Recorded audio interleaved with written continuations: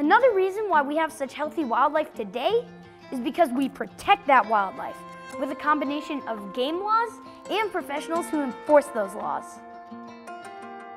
They're conservation officers. Let's find out what they do with our junior investigator, Jillian. Take it away, Jillian. Hey, you two, please could you get together? Why is there a need for your job? We have a lot of laws, statutes, regulations that protect our natural resources. But sometimes the laws aren't enough, so that's where we come into play as conservation officers. We're ensuring that everybody's following the same rules so that we have fair hunting, fishing, trapping practices for everyone. So the majority of the hunters, anglers, trappers that we contact are trying to obey the law. When we contact them in the field, they're happy to see us, they're happy to talk to us, and we're happy to talk to them. We get really good at it. But there are those people that, and it's a minority of people, that don't follow the laws and regulations that we have in place. It's unfortunate, but that's why our job is necessary.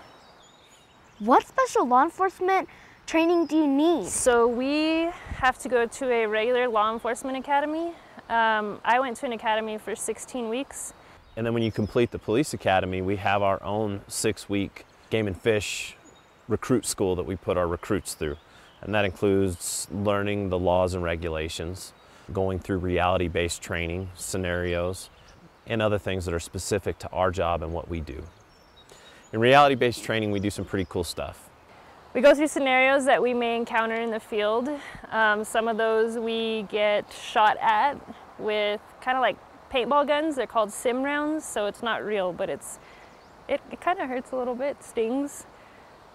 It's all types of different scenarios. Maybe it's an individual that doesn't have a fishing license, or maybe it's just an individual that's doing absolutely nothing wrong. And these are all real scenarios that you could encounter as a game warden or as a conservation officer in the field. And we want to make sure our young officers are prepared for those scenarios. I don't really know that there is a major difference between game warden and conservation officer. Yeah, it's more of just a perception of what the public thinks when they hear game warden. They think of somebody that's just enforcing game laws. And while that's a big percentage of what we do so many other things that involve conservation or revolve around conservation. Yeah, we do a lot of like OHV patrol to make sure people aren't driving four-wheelers off of dirt roads, things like that. Wildlife management projects, right. Fisheries management projects. We do a lot of information education, public outreach. Yeah. We teach hunter education. So really all wrapped up, we're protecting so many different parts of an ecosystem. We're protecting the wildlife. We're helping conservationists make sure that they have wildlife for future generations. Right now it's hunting season, and I spend a lot of time out in the woods checking those hunters, trying to keep them honest, make sure that they have their carcass tags properly notched and filled out after they've harvested something, make sure that they have a license to be hunting, that they're utilizing the correct weapon type for their hunt. And licenses are very important to us because that's ultimately what funds our agency. It's that money that sportsmen spend on the license that allows us to complete the cycle of conservation and put that funding back into the field, back into the fisheries work, the wildlife work, and the law enforcement work that we do. And that's conservation for everybody to enjoy. Well, it's also fishing season right now. In fact, it's always fishing season. We're always out trying to check anglers, in between checking hunters in the fall. So one of the first things we look for is that anglers have licenses. And that's important because it's those dollars spent on fishing licenses that allow us to stock our rivers and streams and lakes with fish. And if we didn't have those license dollars, we wouldn't be able to fund our fish hatcheries.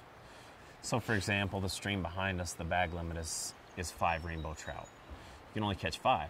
And that's because those trout are grown in a fish hatchery in this state, and there's only so many. And so we have to regulate the number that people can take.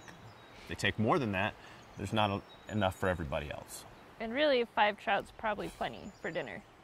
Yeah, 5 trout's a pretty good meal. What is the most challenging part of your career? So there's some unique challenges to this job. We're oftentimes in areas with no radio coverage, no cell phone coverage. Backup could be an hour, if not more, away. by ourselves and going into camps and situations where everybody's armed, or at least has a knife on them, and there's probably going to be more than one of them. And those are the situations that we have to face. But there's a lot more to this job than just checking hunters and anglers. Yeah, it's very common for us to deal with interactions between wildlife and humans. We call that depredation. And in a world where we have so many humans living in it and our populations of wildlife are very healthy, these types of problems are very common. Some examples of that could include elk in a hayfield, destroying a farmer's crops, or Bears in dumpsters. Bears in dumpsters, bears in homes. Bears in homes. Raccoons getting into your doggy door and eating your dog's food. Foxes under my shed, bobcat in my backyard, bobcat eating my chickens. We deal with that one a lot. So to help minimize these conflicts, we do a lot of education about how to safely interact with wildlife. Yeah, so that's one of the most important things, is educating people that may not have that much experience dealing with wildlife. They've never had that bear in their yard before, or maybe they just moved to an area that has mountain lions in it. So we want to educate them on how not to attract those animals, how not to have those negative interactions with those animals. If I wanted to be a conservation officer, what would I have to study in college? You might want to think about studying wildlife, science, biology, criminal justice. We accept a wide range of four-year degrees. I also think it's super important, if you want to be a conservation officer, get involved in hunting and fishing and trapping. Become a hunter, become an angler, become a trapper, and start experiencing the outdoors and some of these things in nature that you're going to experience as part of this career. And if that's something that you're passionate about, something that you love, then hey, this is maybe just the right job for you. So if you're thinking about being a conservation officer, you better think school is cool. Because you're going to need a four-year degree. So besides the education, there's some personalities that really match this job, and I think that's something that kind of comes from your soul, something that leads a person to want to be outside and be in the outdoors and enjoy that. That's the person that's good at this job. And that's how you be a conservation officer.